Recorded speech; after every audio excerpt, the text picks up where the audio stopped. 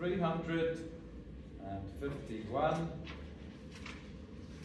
When peace like a river attendeth my way, when sorrows like sea billows roll. 351, and we'll sing the verses with the odd numbers, verses 1, 3, and 5 remaining seated. 3, 5, 1.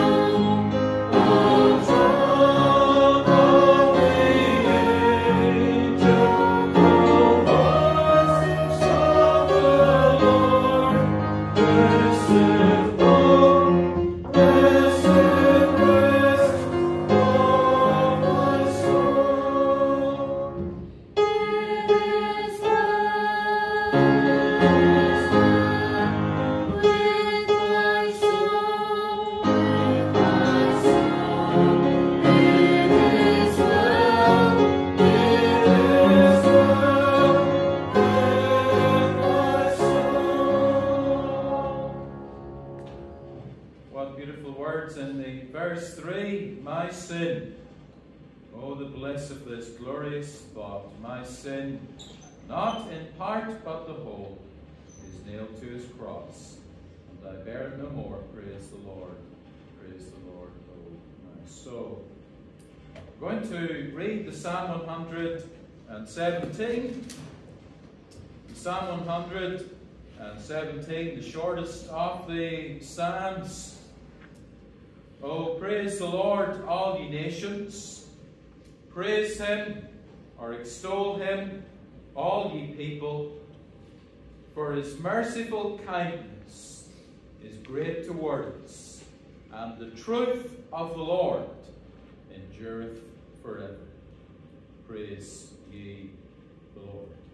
And may we, in this little company this evening, may the Lord help us to praise our Lord, to lift up his name in worship. The Lord's merciful kindness has indeed and is great toward us. His truth endures forever. May the Lord gladden our hearts again in the gospel of grace. We'll seek the Lord's face in prayer. Our gracious Father, how we do thank thee for the privilege that it is to come and gather on this Lord's Day afternoon. Oh Lord, we pray that Thou will be pleased to come near, and that each one of us will hear the Lord's voice ministering to us. We pray that the gospel of grace, it will thrill the hearts of Thy dear children, and for any that know Thee not as Saviour, oh Lord, we cry to Thee that the Word of God will take a mighty grip of their hearts tonight, and that the entrance of Thy Word will bring light. We pray in our Lord's great name. Amen. Amen. We're going to turn in our hymn books to the Psalm 51. The Psalm 51. David penned these words following his conviction of sin, following his sin with Bathsheba and in the matter of Uriah, and he cried out to the Lord for cleansing. And so Psalm 51, after Thy loving kindness, Lord, have mercy upon me. Psalm 51, from the verse 1 to the end of the verse 7, ending with the words, be whiter than the snow. Page 48.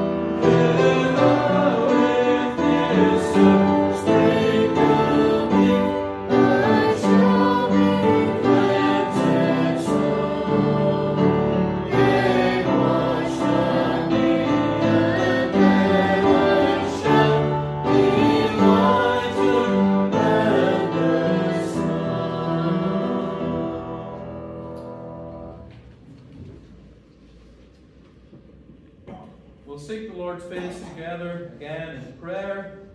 Let us look to the Lord for His help in our worship this evening. Our gracious Father, O Lord, we give thanks unto Thee for the access that we have to Thee this evening. We thank Thee that we come on that merit of our blessed Saviour, the one who came and shed His precious blood, that for us there would indeed be forgiveness and cleansing. And as we think of that awful record that David could see of sin, but then he saw the glorious gospel washing cleansing, forgiveness, renewing. Oh Lord, we thank Thee for the gospel that has been revealed in Thy word. How glorious it is. We come casting ourselves afresh at Thy feet. How unworthy we are of mercy, and yet with what abundance of mercy Thou hast dealt with us. O Lord, what we warranted was judgment and destruction. But we thank Thee for the greatness of the grace of God. O Lord, we pray that Thou wilt be pleased to come near this evening in this time of worship. O Lord, we pray that we will know the Lord come and touch our waiting hearts. O Lord, we cry to Thee that there will be a word in season for every one of us. O Lord, we pray that where there is pride, that there will be that fresh humbling before Thee. Where there is discouragement, O Lord, encourage us afresh in Thyself. Where there is carelessness, O Lord, we pray that there will be that return to our first love. Yea, Lord, even a deepening in our pursuit after Thee, that we will be led to a higher place with Thee. Oh Lord, where there is barrenness, bring us into spiritual fruitfulness, we ask. And so, Lord, we pray that in this gathering, that there will indeed be a word for every heart. Again, we pray for any that will hear Thy word this evening, that are still darkened in their sin. Oh Lord, we cry to Thee that hearts will be touched, blinded eyes opened. We cry to Thee that we will see lost ones in these days being brought unto Thyself. Oh Lord, we pray for this community around us here, and how many there are that would pride themselves in their own self-goodness. Many would boast of how they've come to achieve what they believe is the best version of themselves. And yet, that best version is corruption in the sight of a holy God. Oh Lord, bring conviction in these days, we pray. And Lord, we pray that sinners would be brought to see that there is hope not in self, not in self-help programs, not in turning over a new leaf, but there is hope only in the gospel of our Lord Jesus Christ. Oh Lord, we pray that Thou wilt prepare the way for the Bible Club meetings coming up, and we do pray that during those mornings that Thou wilt come here, and as the word is ministered, we do pray that there will be children brought in to hear. And Lord, we cry to Thee that we will see children not only in the meetings, but children effectively brought unto Thyself. Oh Lord, come then and work in our midst here today, we pray. And oh Lord, we pray for those that cannot be with us. We pray, Lord, that Thou wilt minister unto Thy people and give much sustaining grace for those that are going through times of ill health. Again, Lord, we commit Mrs. Gillett to Thee, and we pray, Lord, that Thou wilt be near unto her, be near unto that family, we pray. And we pray, Lord, that our sister will know that near presence of the Lord, that comfort. We thank Thee that Thy word has assured that when the one that has the Lord as their shepherd comes to the valley of the shadow of death, that the child of God need fear no evil, for the Lord is with them. We pray that our sister will be conscious of that, if nothing else. And, oh Lord, we pray for the family again, that You might minister unto them. So come near and grant help in our season together. We confess our sin and our sinfulness. Cleanse us, we pray, in our Lord's name. Amen. We're going to turn again in our hymn books. We're turning to the hymn 529. 529, beautiful words of the Scottish hymn writer Horatius Bonner. Thy works, not mine, O Christ, speak gladness to this heart. 529, and we'll stand again as we sing.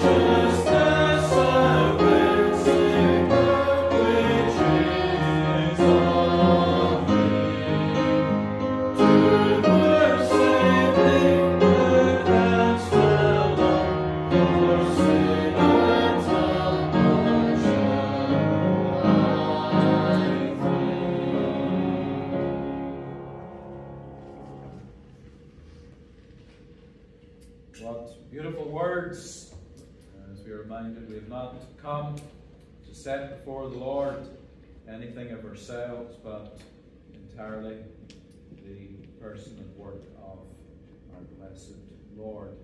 We're going to read in Ephesians chapter 5, please. Ephesians and the chapter 5. Ephesians chapter 5 and the verse 1. Ephesians chapter 5 and the verse 1. Be ye therefore followers of God as dear children, and walk in love, as Christ also hath loved us, and hath given himself for us an offering and a sacrifice to God for a sweet-smelling savour. But fornication and all uncleanness or covetousness, let it not be once named among you, as becometh saints. neither filthiness, nor foolish talking, nor jesting, which are not convenient, but rather giving of thanks. For this ye know, that no whoremonger, nor unclean person, nor covetous man who is an idolater, hath any inheritance in the kingdom of Christ and of God. Let no man deceive you with vain words, for because of these things cometh the wrath of God upon the children of disobedience. Be not ye therefore partakers with them, for ye were sometimes darkness, but now are ye light in the Lord. Walk as children of light. For the fruit of the Spirit is in all goodness and righteousness and truth, proving what is acceptable unto the Lord. And have no fellowship with the unfruitful works of darkness, but rather reprove them. For it is a shame even to speak of those things which are done of them in secret. But all things that are reproved are made manifest by the light. For whatsoever doth make manifest is light. Wherefore he saith, Awake, thou that sleepest, and arise from the dead, and Christ shall give thee light. We'll end there, knowing the Lord will add his blessing to the reading of his precious truth. We're going to have now, please, the Catechism, and it's the larger Catechism, question 166. Unto whom is baptism to be administered? Baptism is not to be administered to any that are out of the visible church, so strangers from the covenant of promise, till they profess their faith in Christ and obedience to him. But infants descending from parents, either both or but one of them, professing faith in Christ and obedience to him, are in that respect within the covenant and to be baptized. And so we have set before us here the historic Presbyterian view on baptism, that to whom is baptism to be administered, and the historic Presbyterian view is then that there are two groups of people to whom baptism is to be administered. The first one is certainly not controversial. The first one is those that have professed faith in Christ.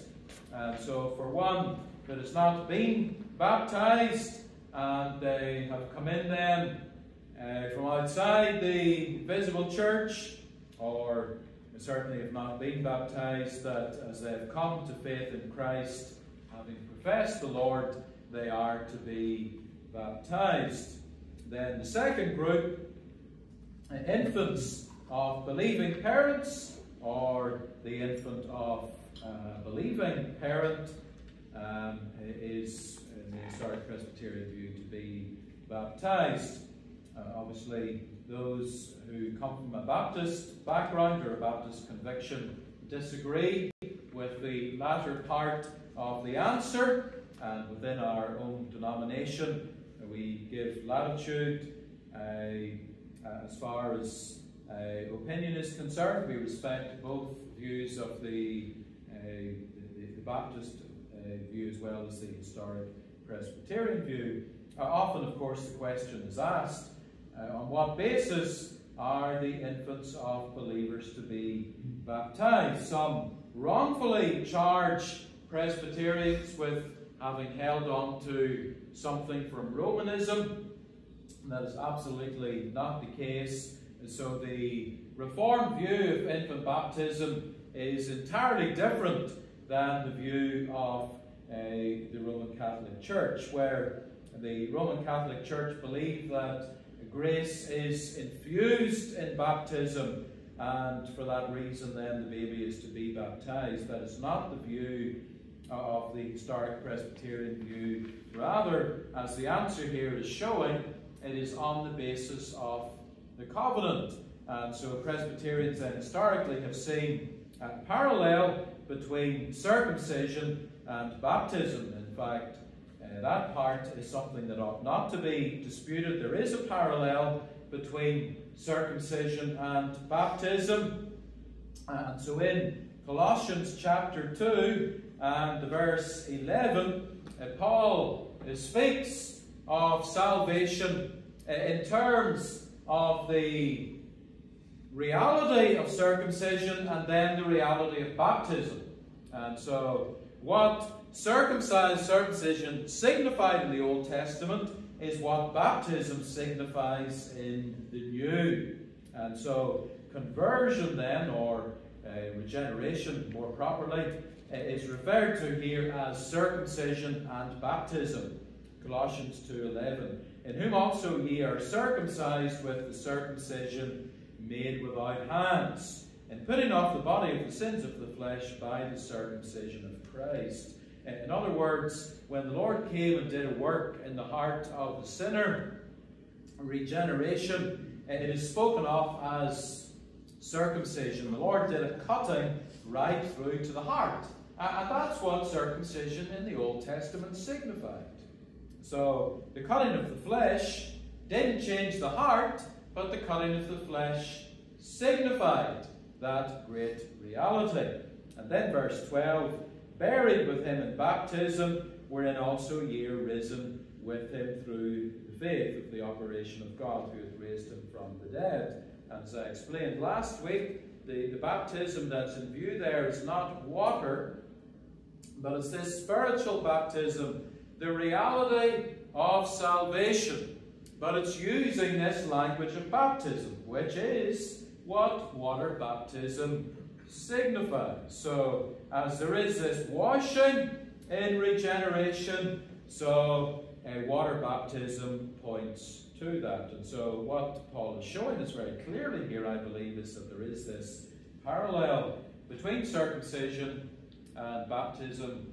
They signify the same thing, though one is clearly an Old Testament sacrament, the other a sacrament in the New. And so historically, Presbyterians then have pointed us to Genesis chapter 17. And in Genesis chapter 17, we read of the covenant and how the covenant then that God entered into with Abraham had a sign associated with it. And the sign was circumcision. And so in Genesis 17 then, Abraham, as an adult, was to be circumcised. But then the infants were to be the infants were to be circumcised. So Ishmael was circumcised, though of course he didn't come to enjoy the reality of what it signified in time. Isaac would of course be circumcised. He did come to enjoy the reality, Jacob and Joseph and so on. And so when we come into the New Testament, baptism is the sign of the covenant. And so Presbyterians historically have seen this parallel, that if under the Old Testament covenant, those that were entering in from outside were circumcised upon profession of belief as adults, and so too children born into covenantal homes were circumcised as infants. So then in the New Testament they see this parallel, that believers from outside are to be baptized, so too infants are to be baptized. Some of course will object and say, well, there are those that are baptized as infants and they don't go on to actually believe. And of course that is absolutely true. It is also true that there are those that are baptized as believers, but they do not persevere in the things of the Lord either. And so that particular objection itself does not counteract fully the argument of the covenantal Baptist position. But as I said at the beginning, within our own denomination, there is an open position. We're very thankful to the Lord for that, and so we don't fall out over this issue. we respect that God's people have come to different conclusions. But we are all to rejoice in what baptism does point to, that great washing in the work of our Lord Jesus Christ. We're going to turn in our hymn books again, please. This hymn does speak of washing. 281. There is a fountain filled with blood drawn from Emmanuel's veins. 281. We're going to remain seated as we sing as the offering is received. And we're singing the tune that uses the chorus over the page. So you'll see halfway down page 282, alternative chorus, Hallelujah to the Lamb. So that's the tune that we're using. So each of the verses with that chorus, Hallelujah to the Lamb. Remaining seated, please, at the beginning.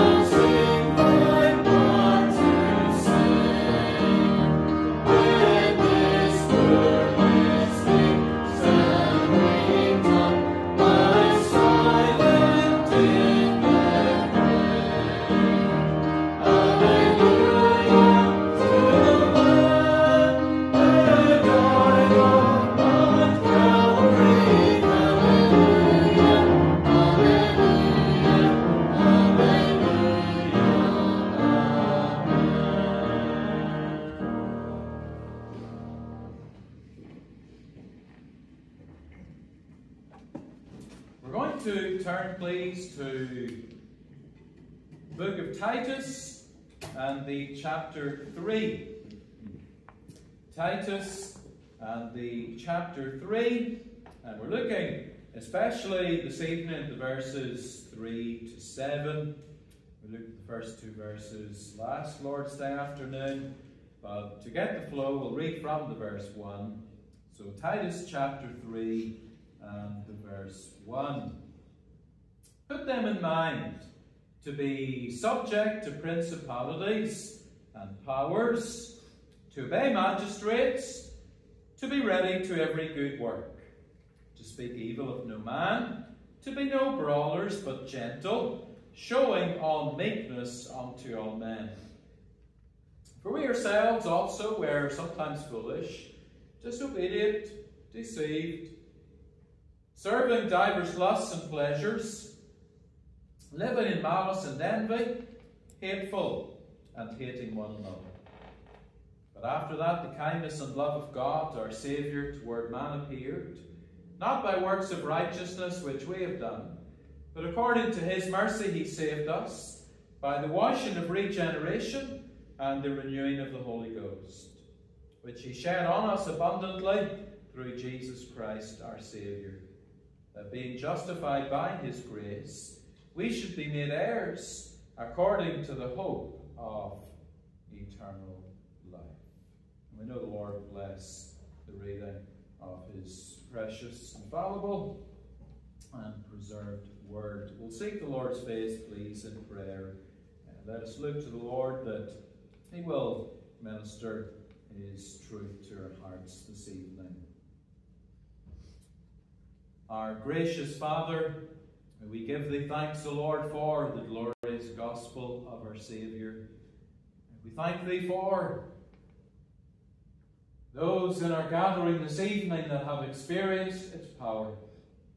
And Lord, we pray that these words will indeed thrill our hearts again as we meditate over the beautiful truths that are set before us. Again, we pray that thou wilt touch the hearts of the unconverted.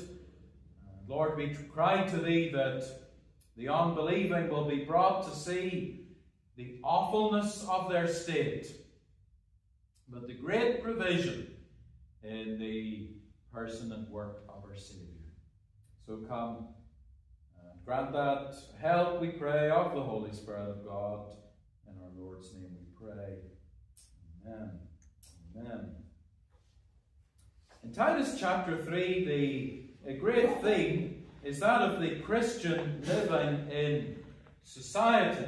And we saw last Lord's Day that there are instructions given to God's people in Crete regarding the attitude of the Christian towards civil government, civil authorities, and so on. We are to submit to them. We are not to resemble them. We are not to imitate them. Rather, we are to resemble Christ before them.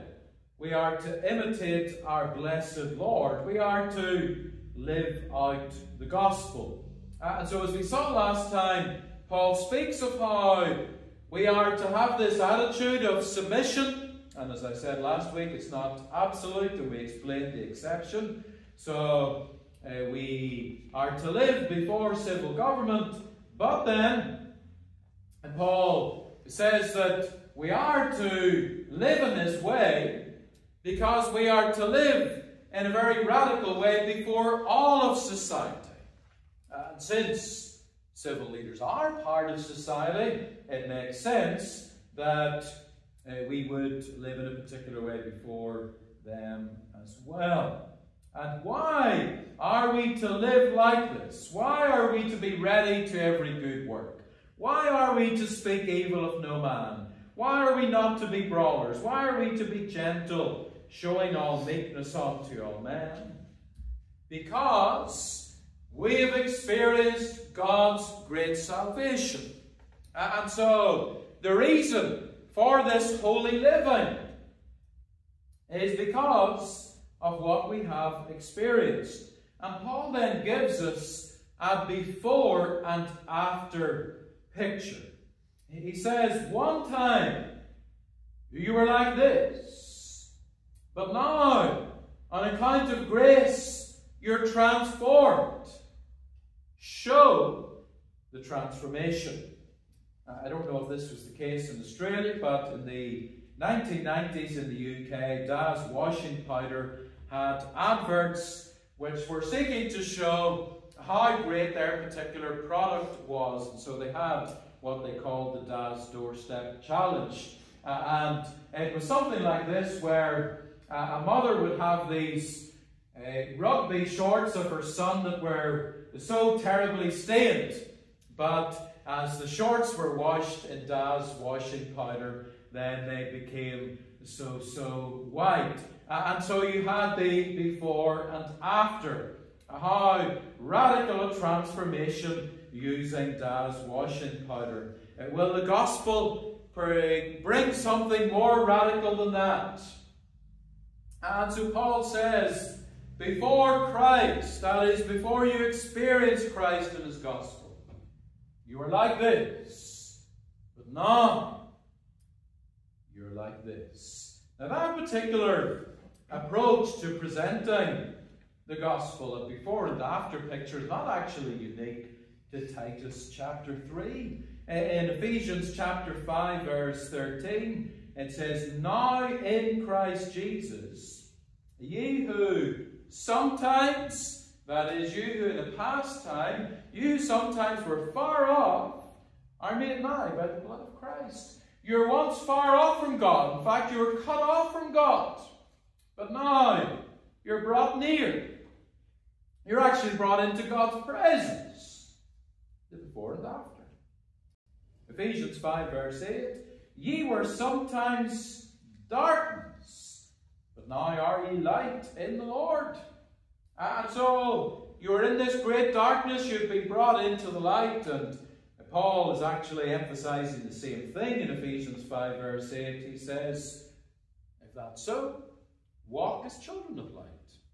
Live in the manner that shows that this is true.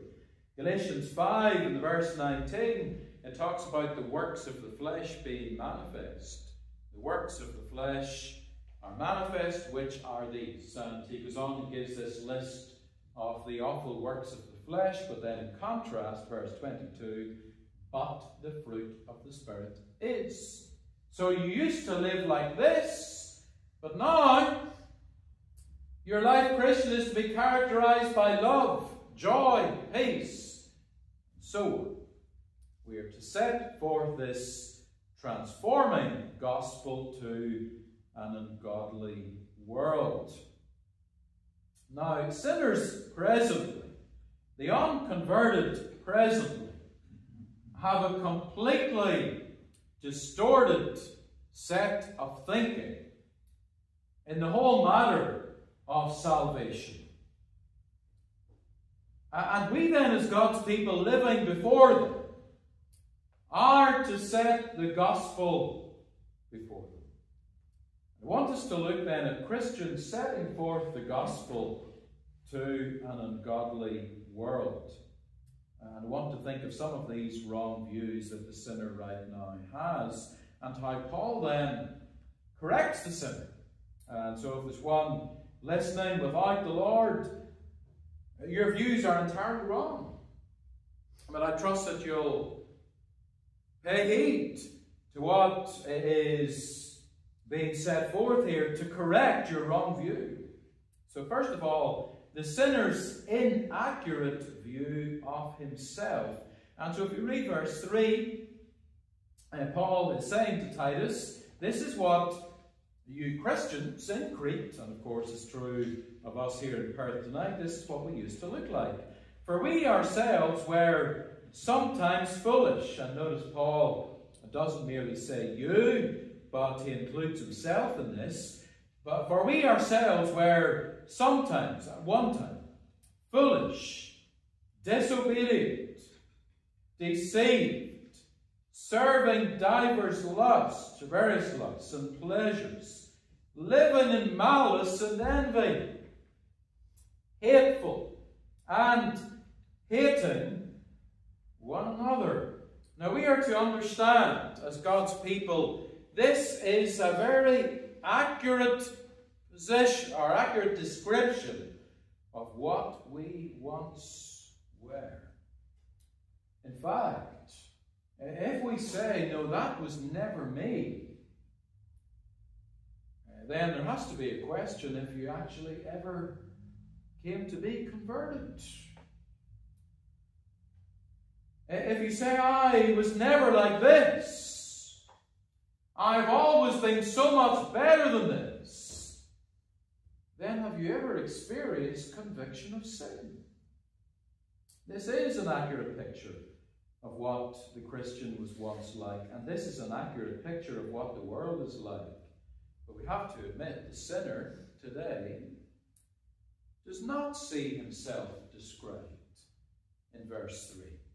And so if we were to walk down Alexander Road this evening and knock every door and say, here, outside of Christ is an accurate description of you.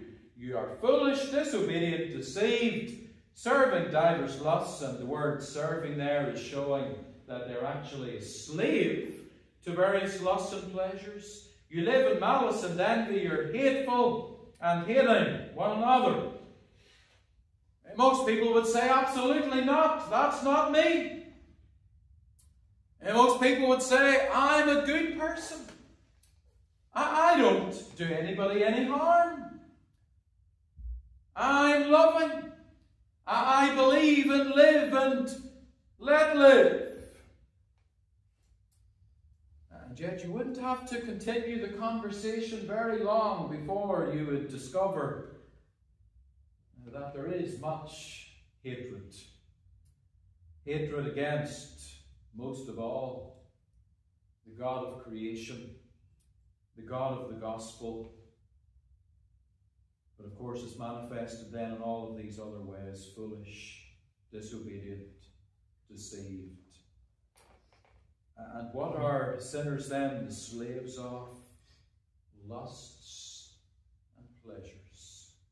They live for what they believe will give them lasting contentment. And even their motives are entirely wrong. Everything they touch is stained by their sinful nature and their sinful behaviour. For it speaks there of lust and pleasure, then living in malice and envy. And Paul gets then right to the very nature of the sinner.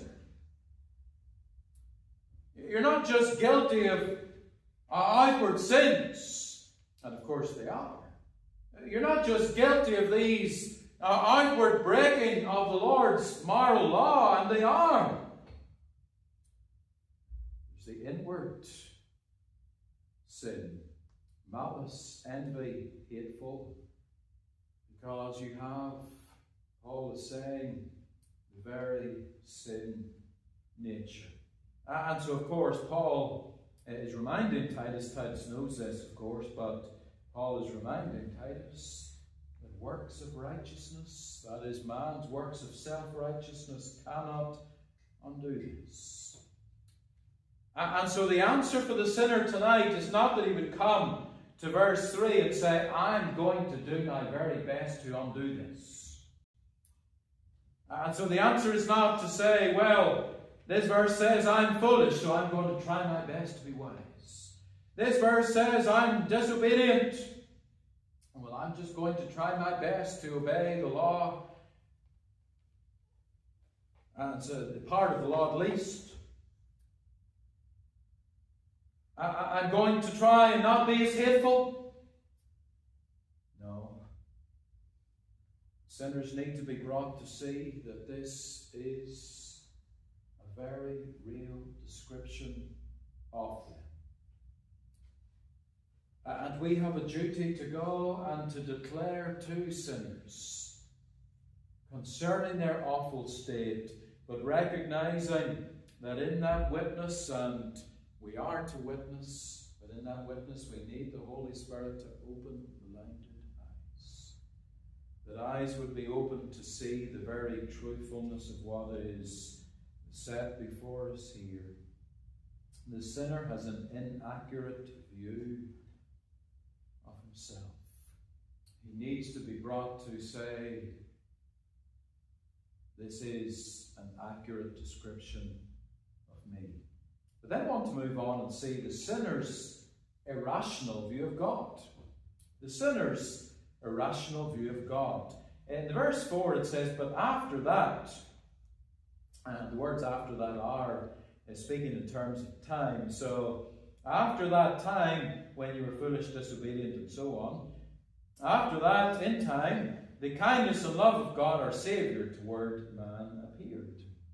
The Lord came, and most wonderfully for the Christian, has intervened. Now, how do sinners conceive God? Many sinners would conceive of God as being unkind, harsh, punitive. And so they say, well, you Christians talk about a God of love. But they will say, I don't see any evidence of that. God is unkind, they would say. They would charge God with wrongdoing as they witness tragedy and calamity in the world. Then on the other hand, there are some, and they will talk only of God's love. And so they say, yes, there is calamity, but that's because of living in a fallen world. And of course that part is true. There is calamity because we're living in a fallen world. Or they may say, there's calamity, and we can't quite explain why it's still there. But they want to emphasize the great love of God. And if you were to press them on this view that they have of the love of God, they actually believe in a God who is unjust. They believe in a God who would turn a blind eye to sin. And so they believe in a God who has talked about the awfulness of sin, who has revealed his holy law, but that he is just willing and able to set that law aside. And that in the end, everyone is going to be saved. Those two views, those two extremes, are irrational views of God. How is God described here? God is described as being kind and loving. So those that have that view that God is harsh, that God is unreasonable, verse 4 says, no, the Lord is absolutely loving, absolutely reasonable. But then those that say that God is loving only are answered because they are shown what the kindness and love of God actually is. What is this love of God? What is this kindness that has appeared? Now the word that's translated kindness in verse 4 is a word that has a variety of meanings, and so it is translated a number of different ways in the Authorized Version. It's translated goodness in Romans 2 verse 4. Remember there Paul lists a number of things that would exhort the sinner to repent. And so the goodness, the long-suffering, the forbearance, and so it's this word kindness. And so God is a good God. And sinners might glimpse a little bit of God's kindness or God's goodness. They glimpse something of the Lord's long-suffering, and they use that as an excuse to linger in their sin. Again, it's completely irrational. God's kindness is not saying, linger carelessly.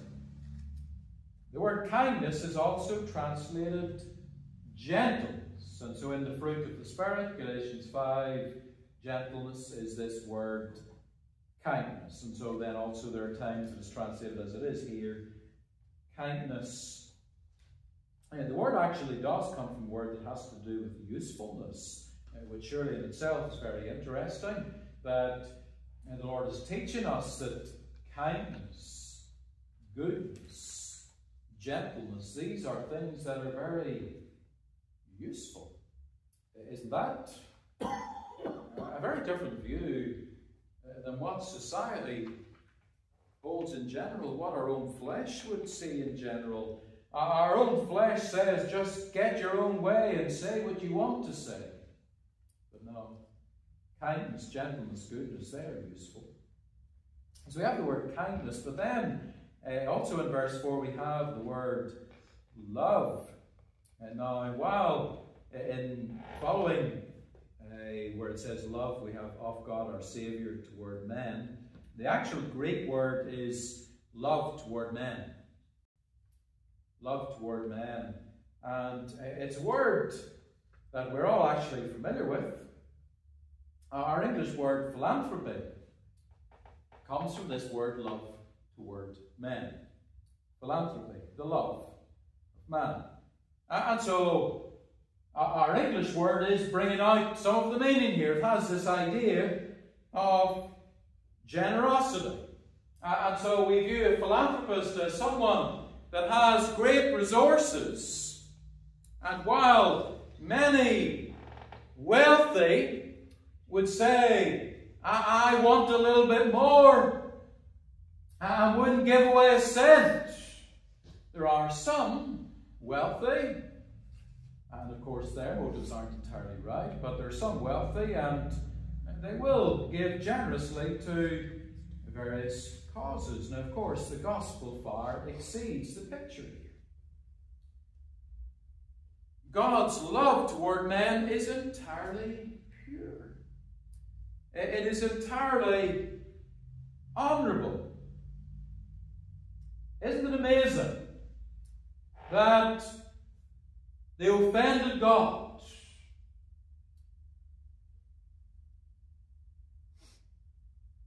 out of great love provided his dear Son to a people so ill-deserving. And he provided his Son to be man. Remember, the word is philanthropy, love toward man.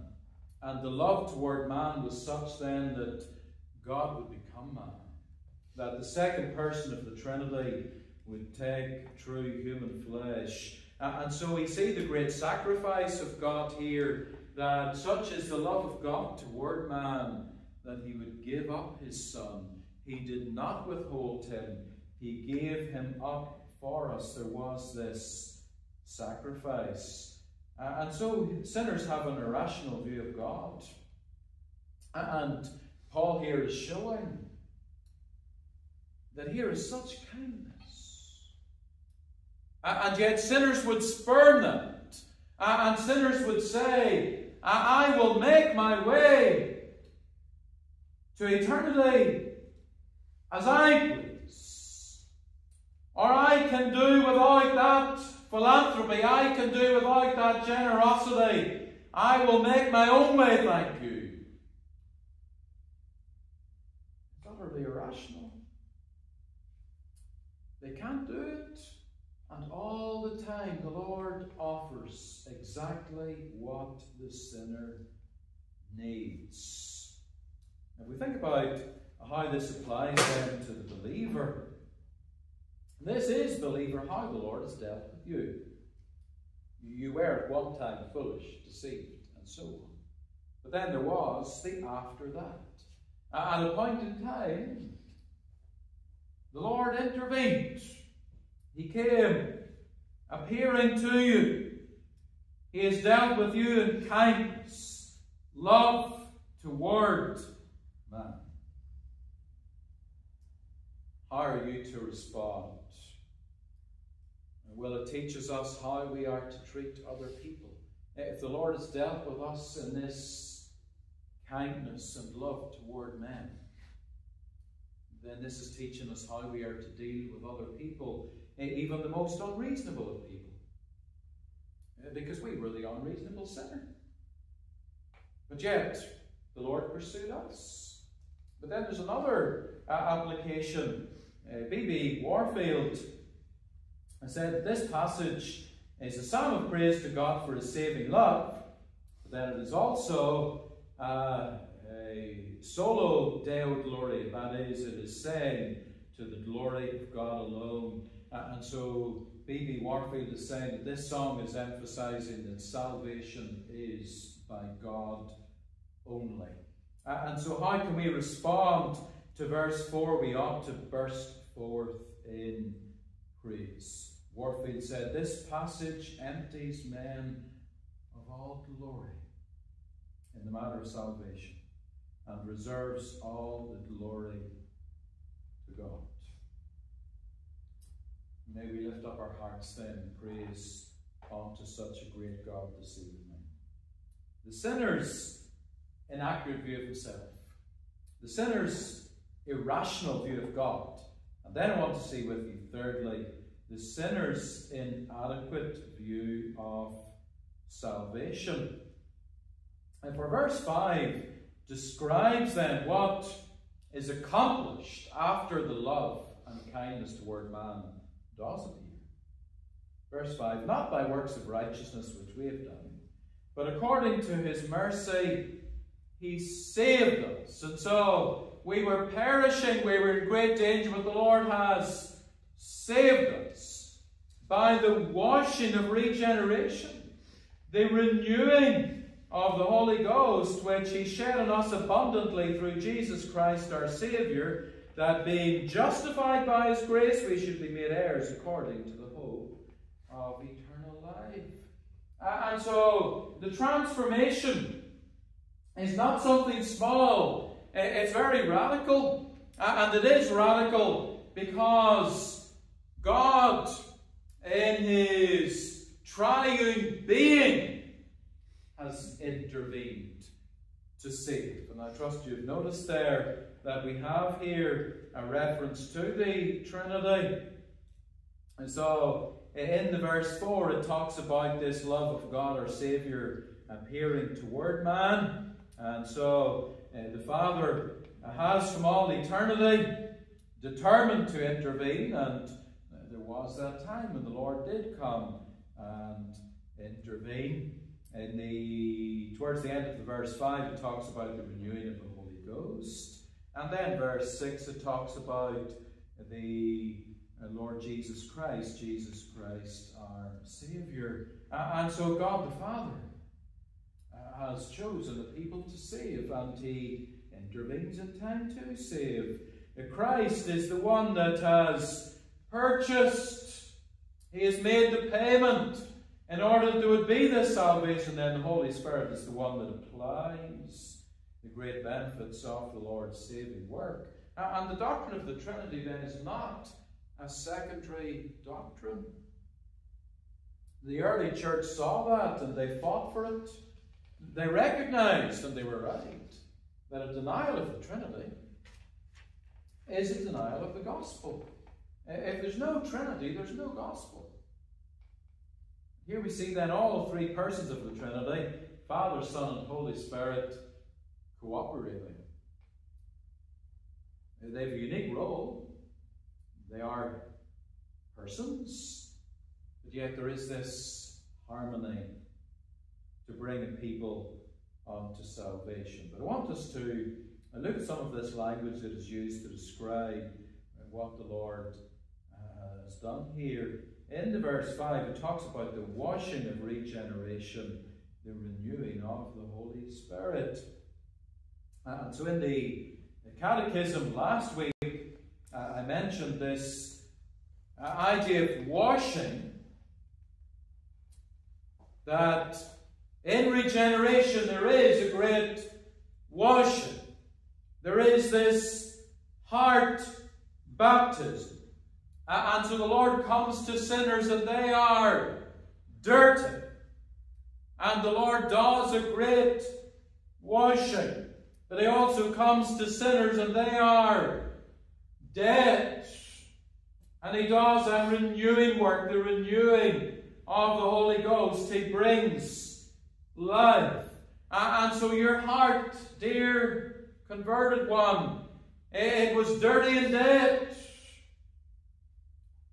It was unable to bring forth fruit unto God. Your heart was a wasteland. But there has been this washing and renewal. That's why we sang earlier from Psalm 51, because that, of course, is the language of Psalm 51. David talks about his need for a washing, but also the need for the renewing.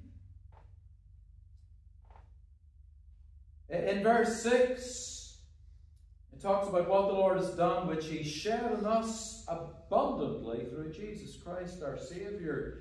Salvation is not some little trickle, but there's something poured out upon us in a most wonderful way.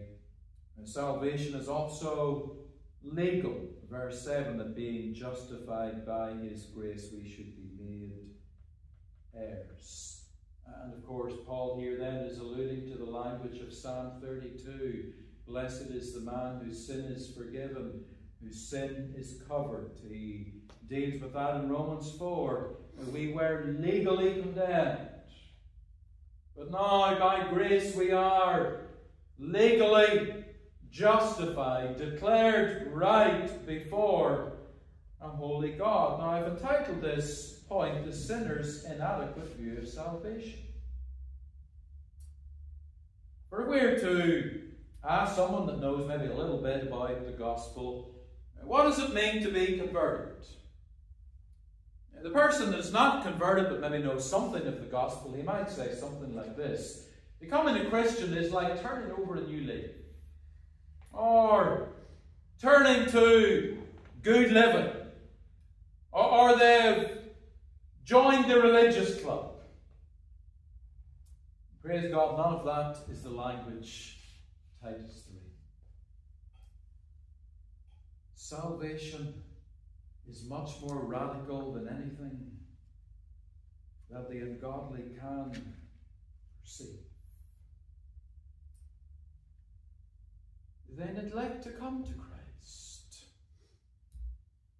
They have failed to see the wonder of what there is in God's salvation. And oh, that they would consider then the greatness of the cross. What do we see at the cross? We see the purity of God. After that, the kindness and love of God, our Saviour, toward man appeared. And the just God then is a kind God. He is a loving God. The just God saw that sin's demands must be met. But out of that kindness, out of that philanthropy, he provided his own dear Son. And so we see the purity of God and God's just demands, yet we see mercy and grace. On the other hand, we see the impurity of man, the love of God toward man. Man so impure, man so dirty, and yet look what mercy has done, look what grace has done. And so we have those words, the word mercy in verse 5, the word grace in verse 7. The withholding from us what we deserved. Mercy.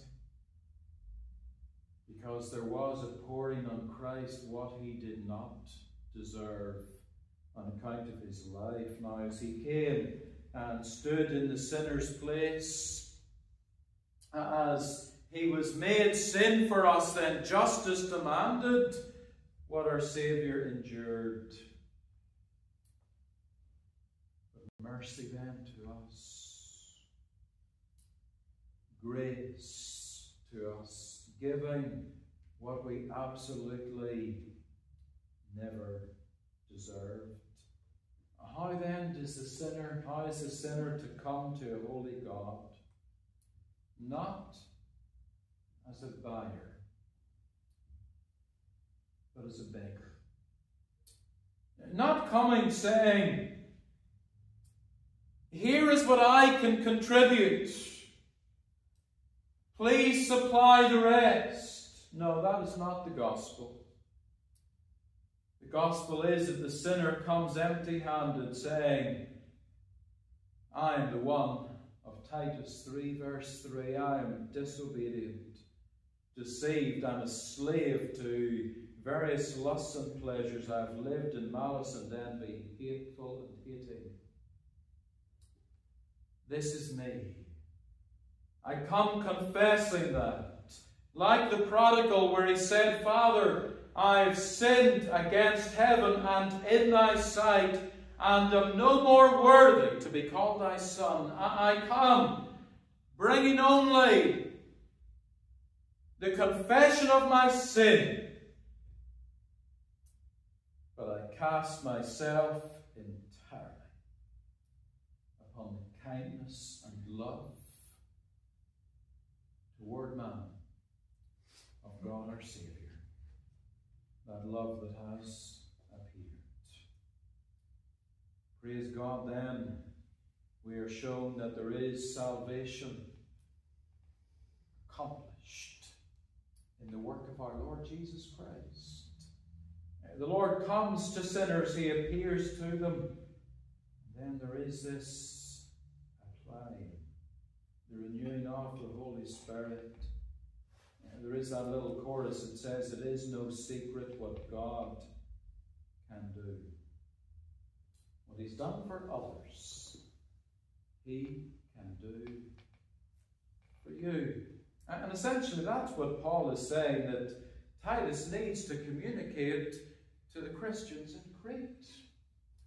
Go forth as congregations and say to the unconverted in Crete, what he's done for us, he can do for you. And this is what we are then to do in this hard soil of this city. What the Lord has done in the lives of God's people here, he is well able to do in the lives of others. He is able to transform. Those without Christ, come to him. For those of us in the Lord, let us rejoice again in so great salvation. We trust the Lord will seal his word to every one of our hearts. We'll sing some words of 273, please. 273, I hear thy welcome voice that calls me, Lord, to thee for cleansing in thy precious blood that flowed. We'll just sing the verse 1 and the chorus, and we'll stand as we sing.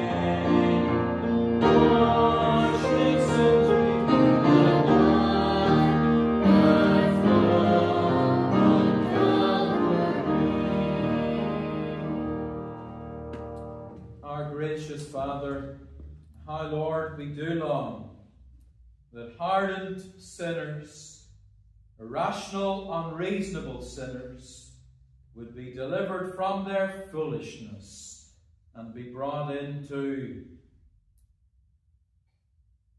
the knowledge of sins forgiven in the glorious gospel of Christ.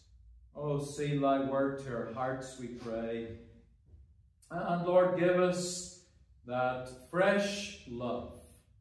May we have that love and kindness toward men to go forth with the glorious message of grace. Now unto him that is able to keep you from falling, and to present you faultless before the presence of his glory with exceeding joy, to the only wise God our Saviour, be glory and majesty, dominion and power, both now and ever.